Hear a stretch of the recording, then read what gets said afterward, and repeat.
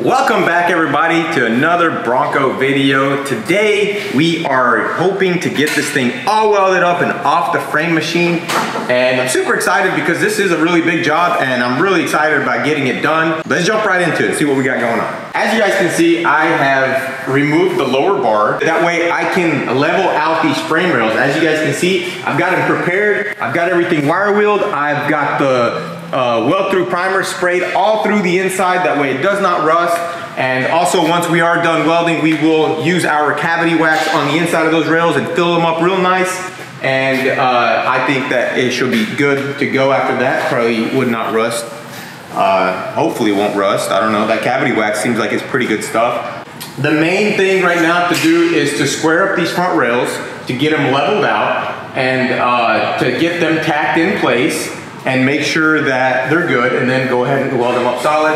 And according to the instruction manual, it's a crush can installation, which basically means you jam it in there, and when it stops, it's good. So I've got them jammed in there right now. What I need to do is I need to put a level onto the tops of the rails, make sure that they're leveled out, and then I need to square the rails up. And once they're squared up and looking good, then I'll tack them into place, and then we'll go ahead and weld it. And it also says when you're welding to minimize starting and stopping. I don't know why, but that's what it says.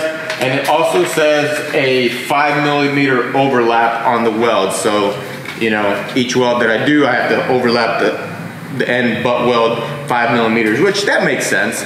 But I don't know why they want me to not stop. Well, because the welds will cool down at different times. That could be true. But also what I think it is when you do one solid weld, it's basically one weld. So when this thing has an accident again, it's going to break off right there along that weld, or it's going to bend. Versus if I stack dimes on it, you would have a bunch of individual welds and it'd be a lot stronger because they would all have to break individually. So that could be it, because I've noticed most frames, they're welded with beads all the way. And that's a little bit weaker than dimes, I think. I don't know, I could be wrong. If I'm wrong, correct me in the comment section, because I'm not always right. Although I always do think I'm right. Anyway, so I'm gonna go ahead and square these things up and get them welded and quit talking. You see what I'm saying?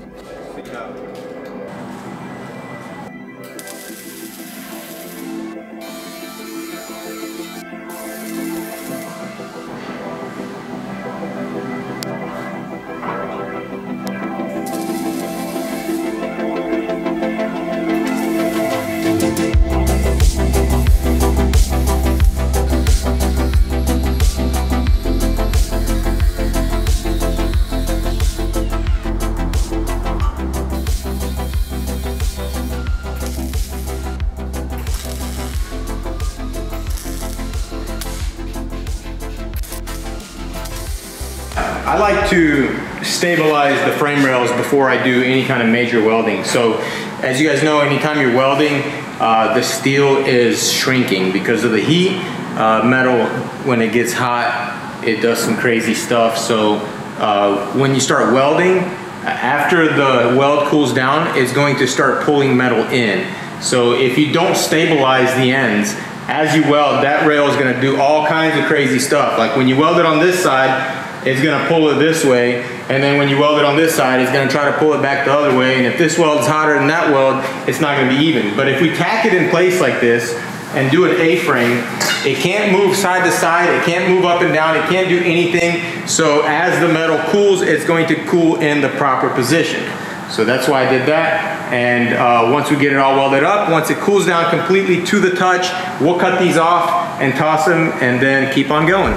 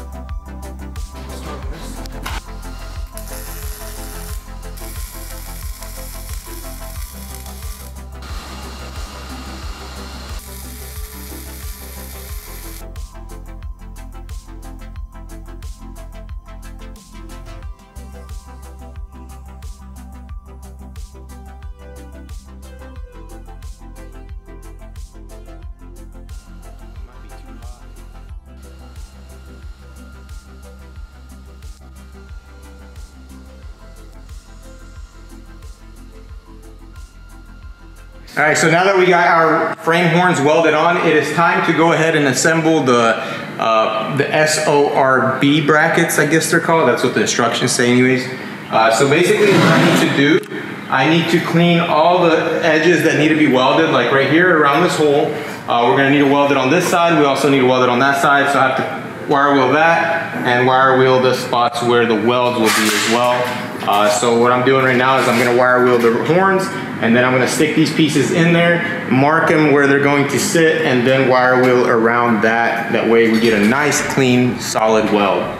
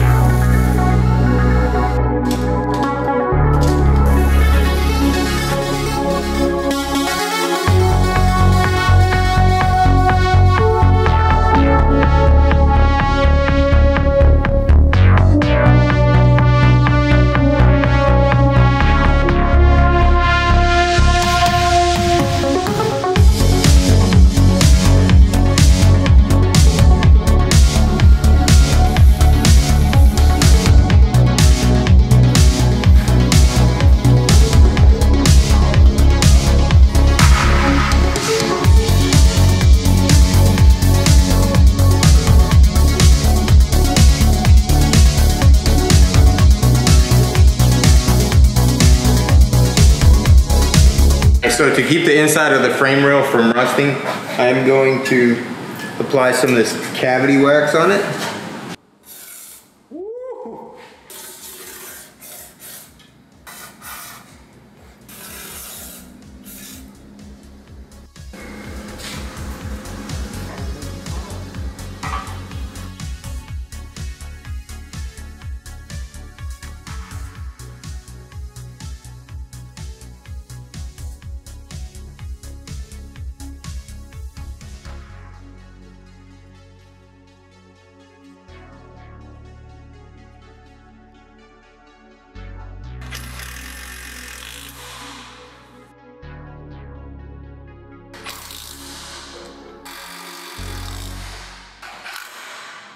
All right, check that out. We've got the front end all put together on the Bronco, and we even got these little brackets right here, which we did not have in the beginning. So we'll have to paint those. But as you guys can see, everything is lining up pretty good. The gaps are looking really good. I think we're ready. You think we're ready, Nate? For what? To go off-roading. Yeah, let's go. Look at those frame rails though. You gotta say that those frame rails are looking good. What do you think, Nate? They're looking like they were never touched. Better than OEM to me. Hey, these frame rails are literally 2022 style.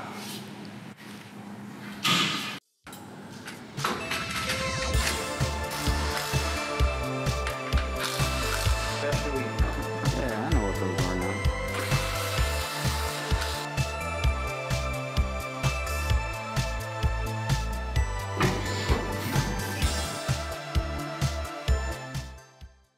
Where's my 13?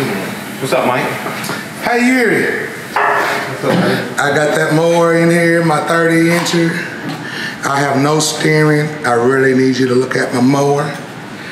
This is not, what is this? It's a Bronco. A Bronco? Why do it look like a 64 Chevrolet?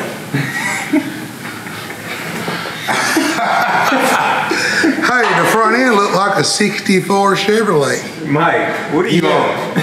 What you been doing this morning? You been mowing that grass? Hell yeah, man. I'm excited, man. Oh, man, that John Deere's fast. What's going on? Hey, look. Huh? What's going on with the mower out there? Oh, it's like, I can't steer it. Like, one, you know, it won't, yeah. Let's see it. I got it. Hey, you might be able to put the teeth on it right here. Nah, ain't no way. And then, like. Ain't no way. That's got to come on. Oh, yeah? It's got to come on.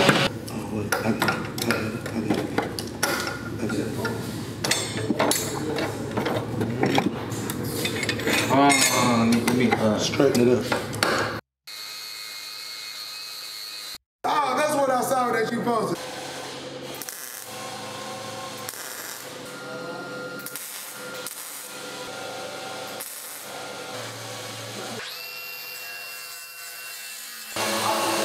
Got the teeth.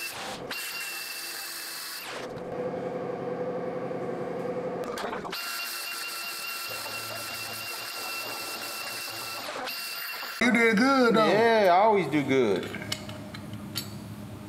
I always do good, sir. I always do you good. I know. All right, put the wheels straight.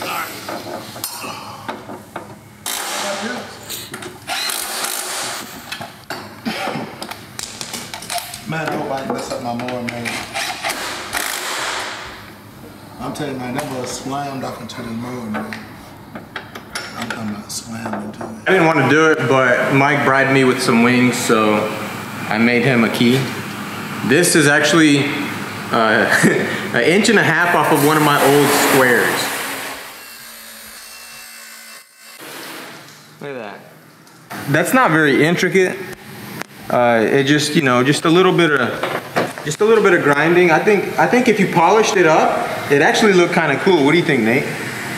Oh yeah, if you made it nice and shiny. Yeah, if you shined it up, it looked kind of cool. Look, it says 600 on there.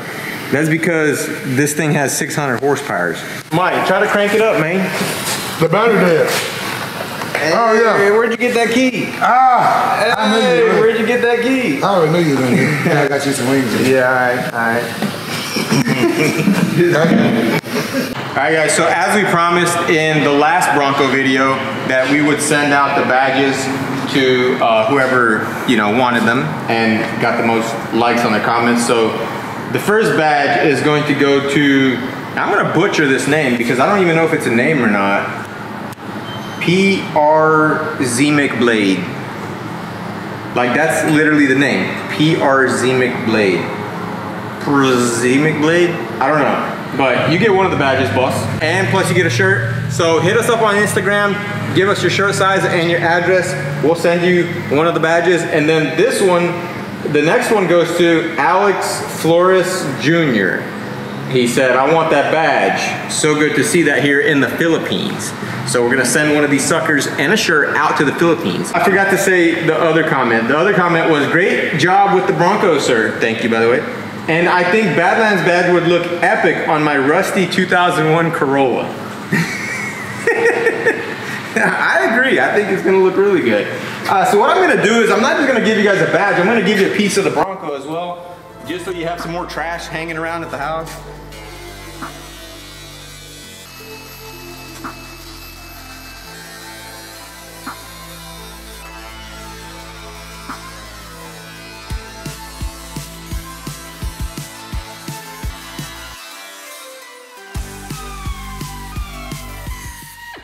Now that I got all the edges cleaned up and everything's like super nice, it feels kind of like almost like a manufactured piece of art. And everybody said, oh, we don't want those stinking badges. Okay, well, I'm not gonna give them away. I'm gonna keep them. I like them. I'm gonna put them on my wall.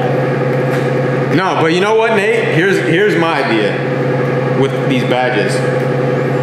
When I make my first $1 million, I will buy these badges back for 10 grand a piece. How about that? Yeah. I'm on video saying that. So that's whoever gets these badges, if you hold on to them long enough for me to make $1 million, I'll buy them back. Deal? I think that's a good deal. That's a lot of money. So but you gotta buy them a Mercedes first. I think I forgot about that. Well, okay, what do you think was gonna happen? We're gonna hit $1 100,000 subs, or I'm gonna make $1 million first. Well, either way, I'm getting a Mercedes. That is true. I did promise that. I need to quit making these promises. It's gonna be a 2020 whatever it is. It's not gonna be an old one. But you know what? You guys can get us to $1 million. You know? So, like I said, if I make $1 million, I'll buy them back. And you guys got that on video. It's on the internet. Let's say 100,000 witnesses, hopefully. But yeah, that's gonna be it, guys. So hope you guys enjoy your badges and your shirts. We'll probably, well, obviously we're gonna send the Bronco shirts, which, by the way, I forgot to plug the Bronco shirts. We have these on the website. It is a 2-door Bronco, but you know, a 4-door just wouldn't fit on the shirt, so we had to go with a 2. These are limited edition because these were mistakes, so get them while they're hot.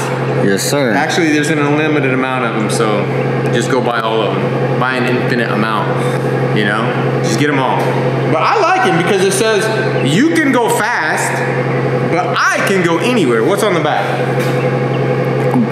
Yuri's really cool. Nuh-uh. Yeah. For real? Yeah. You didn't know that? It says Yuri's really cool and he's the best frame mechanic. Bro, I know you wouldn't do that.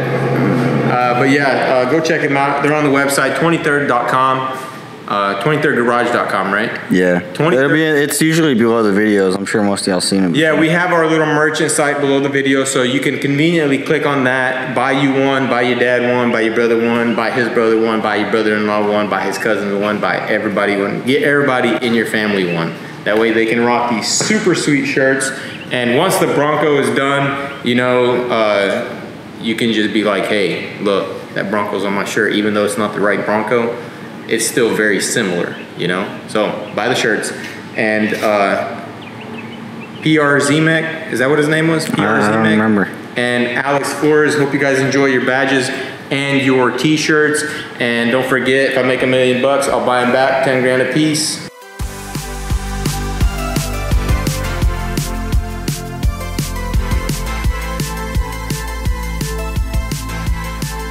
All right, so we got the fenders lined up, we've got the headlights on, the grills on, the bumpers on. This thing is pretty much ready to come off the frame machine. We still have to weld the bumper brackets, which we will do tomorrow.